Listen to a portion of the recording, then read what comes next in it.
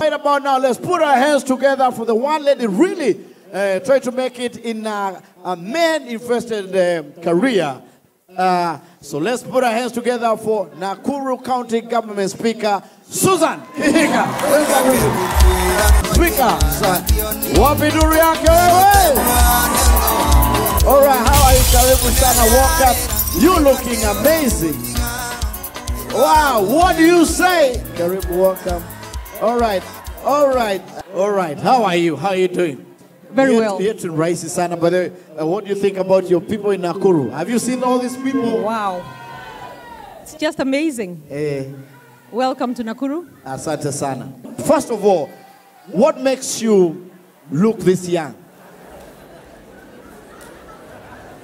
Oh, thank you for that question. Yeah.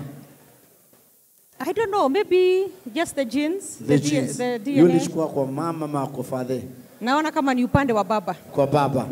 Your dad. Kabisa. You picked a lot from your dad. I think so. Now, second question, dealing with men. How is it working and be in charge of so many men? And you know, kudeal na politicians ni ngumu sana. It's actually working okay now.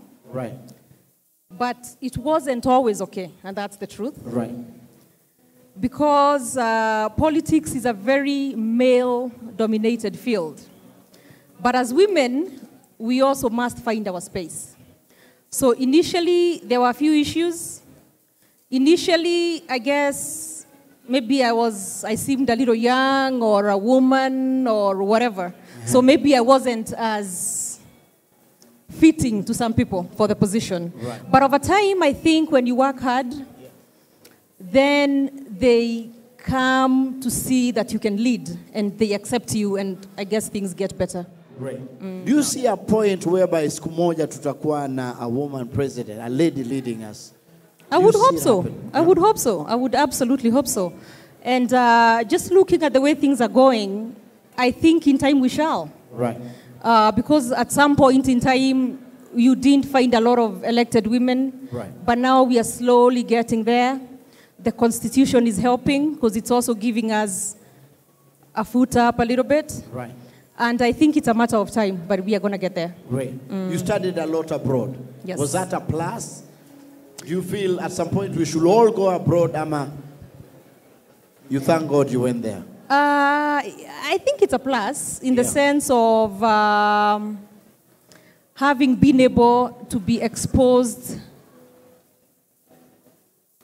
But at the same time, I don't believe that we must all go there for us to get and gain that experience. We can get it here too. Excellent. Yeah. Final thing before you encourage the ladies out there. Tell me something about your dad.